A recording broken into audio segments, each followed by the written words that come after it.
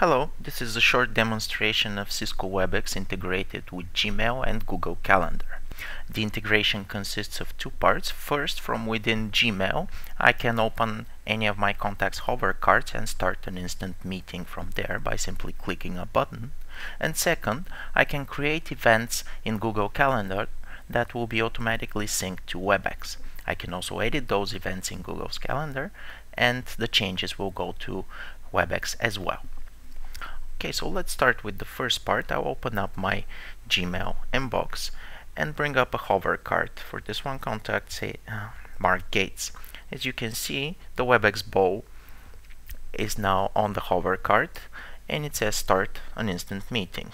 And this icon is there on any of the hover cards from within Gmail. So if I click on that, a WebEx meeting will automatically start. It takes a few seconds to load up, but once it does, I can, let's see, almost there, I can take a look at the attendees list and I can see Mark is there.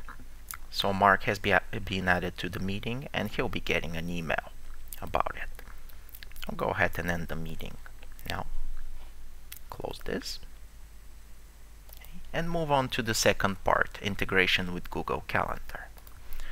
Now if I go to my WebEx Meeting Center and I refresh, as you can see, apart from this one instant meeting I just created, I have nothing for today.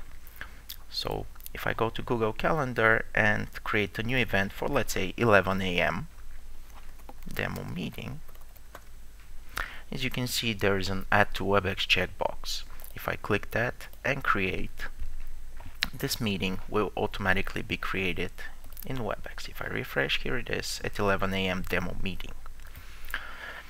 There's also an icon indicating that this is a WebEx meeting, so this event can be easily distinguished from any other events I have in Google Calendar.